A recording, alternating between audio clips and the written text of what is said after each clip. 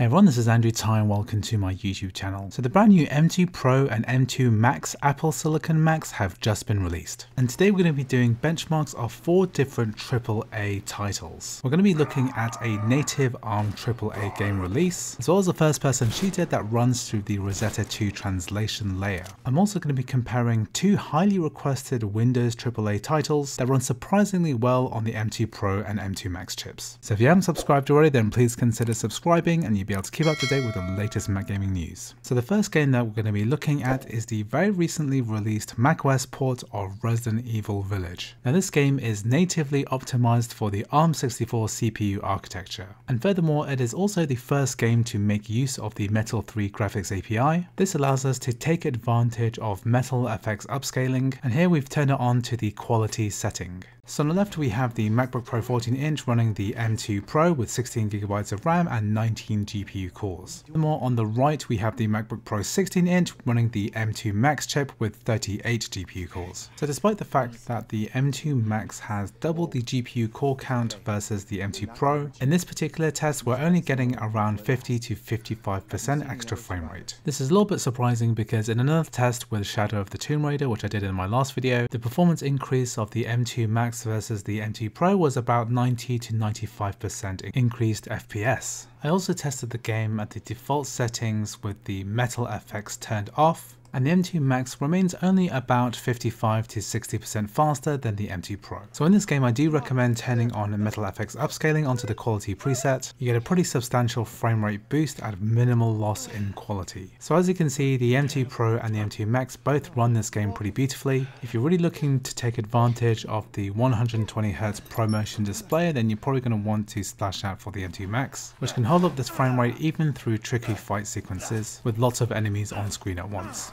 So next up is the game Metro Exodus. The macOS port for this game was released back in 2022. This is actually an Intel application that runs under the x86 64-bit CPU architecture, and therefore in order to run on ARM64 it needs to run through the Rosetta 2 translation layer. This can potentially introduce slowdowns, especially on the CPU side. However, graphically intensive games like Metro Exodus are very much GPU bound. Here we can see a roughly 80 to 90% performance increase running the M2 Max versus the M2 Pro. However, both machines can run this game very respectively on the high preset at 1080p. Here you can see the M2 Max sometimes goes over the 200 FPS mark, whilst in other areas it'll dip under 100 FPS. However, like I said, both machines managed to run this game beautifully, and this is all despite the fact that it's not really optimized for Apple Silicon hardware. So next up is the highly requested Witcher 3. Now there is no actual macOS port for this game. This is actually the Windows game being run through a translation layer called Crossover. So Crossover makes use of something called Wine, which translates Windows graphics API calls into macOS compatible graphics API calls. And not only this, the Witcher 3 is still an x86 64-bit application, and so it has to make use of Rosetta 2 in order to work on the M1 or M2 chip.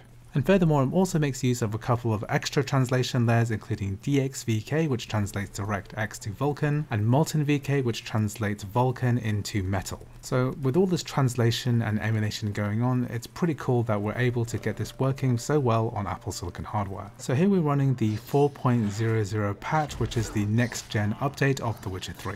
This is being played at 1080p under the high preset with NVIDIA Hairworks turned off. So even in combat, the M2 Pro is hovering around the 45 to 50 FPS mark, which I definitely say is very playable, and the M2 Max is running about 60% faster than the M2 Pro. Now there is the occasional stutter, and this is due to shader compilation. Once a particular animation or spell has been compiled, then when it's repeated in the future, then it shouldn't stutter again. So anyway, if you want to find out how to get The Witcher 3 running on Apple Silicon Macs, whether it's the M2 chip or the earlier M1 chip, then please make sure to check out the link in the description for my tutorial video. So the last game we're going to be looking at today is Grand Theft Auto 5. So like The Witcher 3, this is not a macOS game, this is a Windows game being run again through Crossover. Here we are running at 1080p on the default settings, and here it does a pretty good job even on the M2 Pro and M2 Max chips. So one curious thing is that the performance difference between the M2 Pro and M2 Max isn't necessarily that pronounced in the benchmarks that I've done. Here I can see that the M2 M2 Max is only getting around 10 to 15 extra FPS, or roughly around a 10% increase in performance at this particular resolution and detail setting.